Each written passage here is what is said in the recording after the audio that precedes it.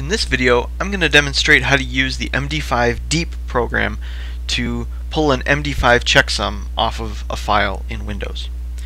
You can use pretty much any version of Windows for this.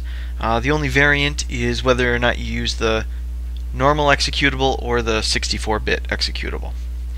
So the first thing you need to do is you need to download the MD5Deep zip file, which is in your course shell. And here's my file right here. And what I want to do is I want to extract that file. Now I'm just going to extract it onto my desktop. Just for simplicity, I'll just keep it here.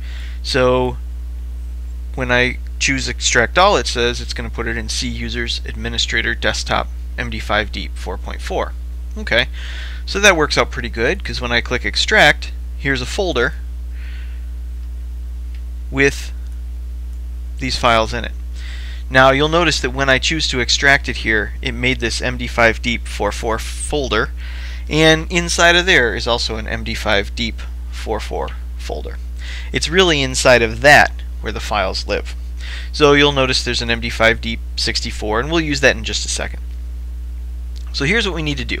I'm going to close this out. These programs run from the command prompt. So I'm going to open a command prompt right here, and it's important to know that we start in a particular path. In my case, I'm starting in C users administrator. So what I want to do is I want to make it to my desktop. So I'm going to change directory with a CD command, and then I'm going to start typing in desktop. And if you want to be fancy, you can actually hit the tab key when you're close enough, and it'll fill in the rest of whatever file or folder you might be looking for. So CD space desktop will take me into C users administrator desktop.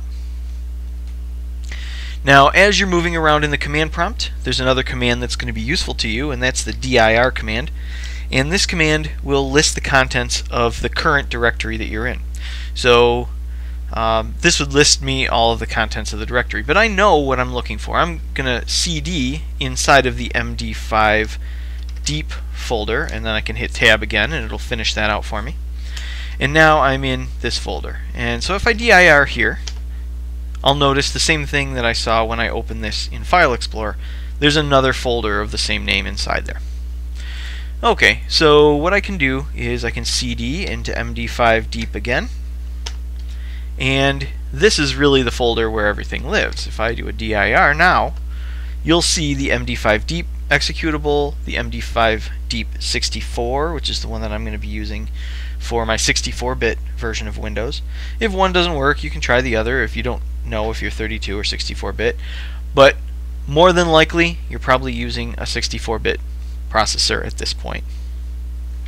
So there's all kinds of different executables in here. For our lab today, we're going to use the MD5Deep 64 executable. So one of the things I want to do is I want to be able to check this file and make sure it hasn't been changed. Cool thing about an MD5 checksum is it guarantees that every bit in that file is as it was. It's like a fingerprint. It's always going to be unique for those same files. As long as the file hasn't been changed in any way, that file will always return the same checksum. So one of the things you could do is you could do MD5Deep 64 and then space, and then you put in the file name that you want to check. So I'm going to go with changes.txt in this case. And when I run this command, you'll notice right here is a long string of characters. If you run the MD5Deep command on the changes.txt file, you should get the exact same set of characters that I got, because bit for bit that should be an identical file. Now something I'm going to do just to kind of prove it, I'm going to do a notepad of that changes.txt file, and here is what that file happens to be. I'm going to simply put in one space at the very beginning, and I'm going to close and save that same file. And I'm going to run the same command again, the MD5Deep, on my changes.txt, and you would expect that that should be a completely different checksum. It has completely and fundamentally changed that file. So if I run this again, you'll notice there's nothing in common here. This is a completely new checksum that we've received back from this command. Another thing that might be kind of interesting is What if we change the name on a file? Would that change the contents of the file? So I'm going to do the rename command, and I'm going to rename changes.txt to new changes.txt. Simply changing the name of that file. Now I'll do my MD5Deep 64 on the new changes.txt file. Now we have changed the file because we've changed its name, but the contents of the file is exactly as it was, and you'll notice that even though I've changed the name of that file, the checksum will give the exact same result here as it did up here, because we haven't changed the contents of the file. The name is stored differently and in a different place than the actual contents of a file. So fundamentally, this original changes.txt and new changes.txt are fundamentally the same file. One more thing I can do is if I wanted to create a brand new file, I can do that, and I could put it in this directory, and I could run this command against it. So how about I notepad new file.txt. What this will do is it'll launch the notepad program. Can't find a file with that name, so I'm going to create a new one. This is my file.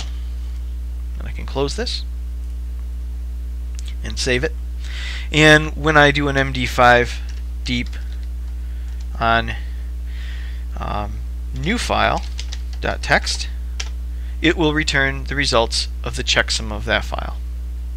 So you can create files, and you could create one just the same way I did here with Notepad. You can name it whatever you want, even any extension you want, and as long as the contents are identical, it will return this as the result. So that's an introduction to using MD5Deep. Hopefully that is helpful for your assignment. If you have any questions, shoot me an email and let me know.